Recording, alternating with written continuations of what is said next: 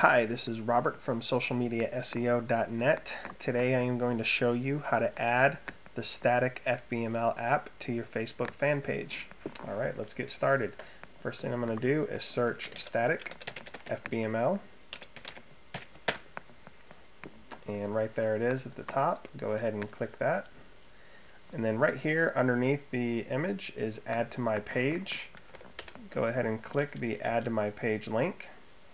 And now what we're going to do is scroll through until you find your specific page that you want to add it to. And right here is my page, so I'm going to click Add to Page and then go ahead and click Close. Alright, now I'm going to go ahead and head back over to my Facebook fan page where I just added the Fbml app. And then right here underneath the image, what you want to do is click Edit Page. And now we are on the management dashboard for your Facebook fan page. So I'm going to scroll through until I find the Static Fbml app. And that's it right there. It says Twitter. That's because I had some previous Twitter code. If you're installing it for the first time, you'll see Static Fbml or just Fbml. But that is the image right there that it looks like. So once you find it, all you want to do is click Edit. And now right here we come to the Fbml text editor. So this is the old code that was in there, so I'm going to remove that. This is what it will look like when you first come to it.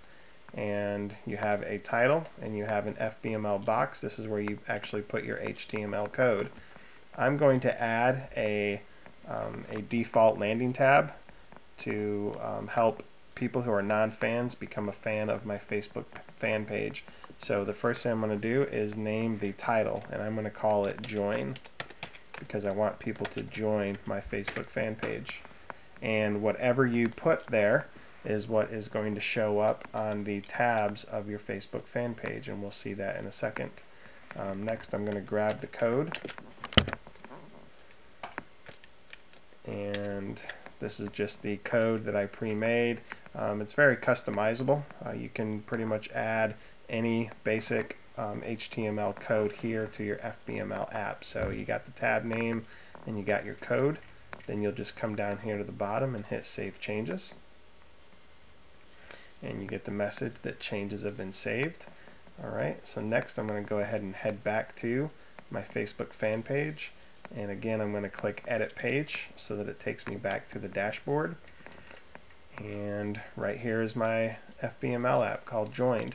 Next, what I want to do is I want to specify this app to be right up here on one of these tabs. So what I'm going to do is come back to the app.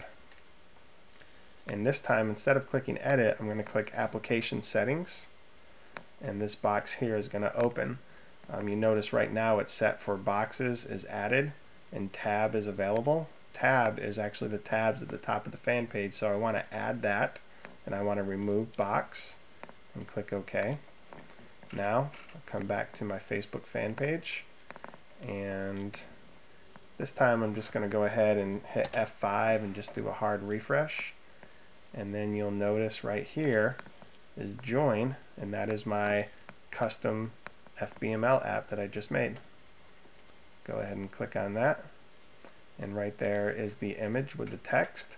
Next, what I want to do very quickly is I want to specify people to land on that tab who are not fans. This time I'm going to come over here to my wall settings. Right here, default landing tab for everyone else. I'm going to go ahead and click Join, and it just automatically saves, and that's it.